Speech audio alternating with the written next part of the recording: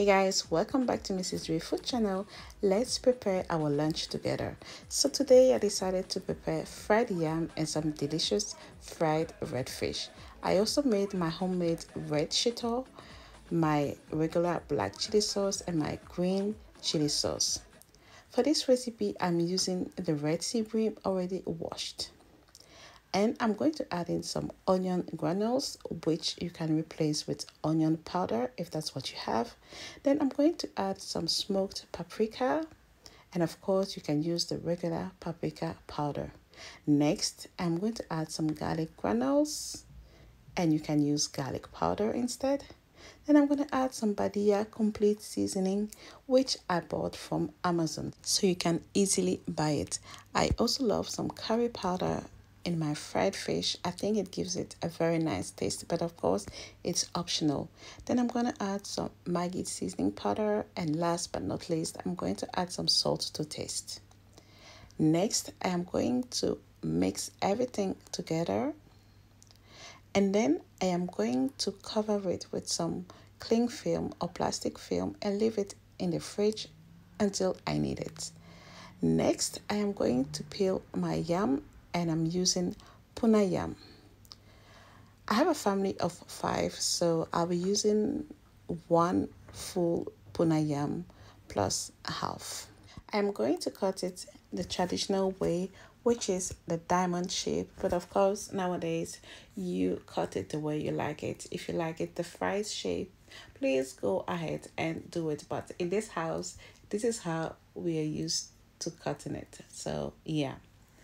And you know, fried yam is my kids and my husband's favorite. They can literally eat that every day, and I can't blame them. It's so delicious. So yes, I am finishing cutting the yam into diamond shapes, and that's it. Next, I am going to transfer it into a large enough bowl, and then I am going to wash it with cold water. So I'll first fill up my bowl with the water, and then I'm going to wash it thoroughly. Then I'm going to discard the water.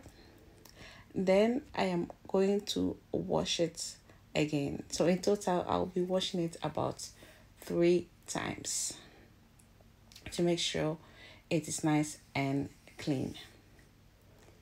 Next, I am going to pat dry the yam and make sure the yam is as dry as possible. And then I am going to add some salt to taste and shake it. Next, I am going to add some ground turmeric because I want to have that yellow color, yellow fried yam. It is so attractive, so I added about half a tablespoon of turmeric, and then I mixed it up, and then I'm going to leave it on the side to rest until I finish frying the fish. Talking about the fish, here it is, and it's been in the fridge for about half an hour to 45 minutes. I am also preheating some oil, and I'm adding some thyme and some fresh garlic. And when it is hot, I'm going to add in some flour. I want my fish to have that golden color. And when it is hot, I'm going to deep fry my well-seasoned Red Sea bream. And of course, this recipe or this seasoning works with any fish type you like. It works very well with tilapia or even the black sea bream. It is excellent, so please try it.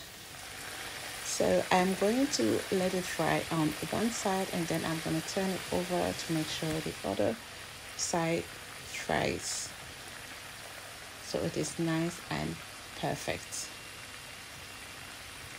And when it is ready, I am going to let the excess oil drain on kitchen towel or paper towel. And then that's it. And my fish will be ready and nice and juicy. The amount of time you want to fry it really depends on you. I like it moist on the inside, you know, but well fried, of course, but not too hot. And this is it. Look at this perfect fried red sea bream. Just amazing. And next I am going to fry my yam, and you can see that the color is there. It's nice and yellow, and when I'll be finishing frying them, you see how wonderful the fried yam looks like. But of course, this is optional. You don't have to do it. I don't usually add the turmeric, but I wanted to do it this time for you to see.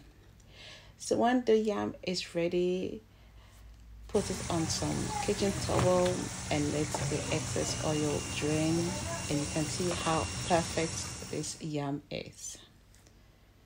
So really try with the turmeric and see if you like it.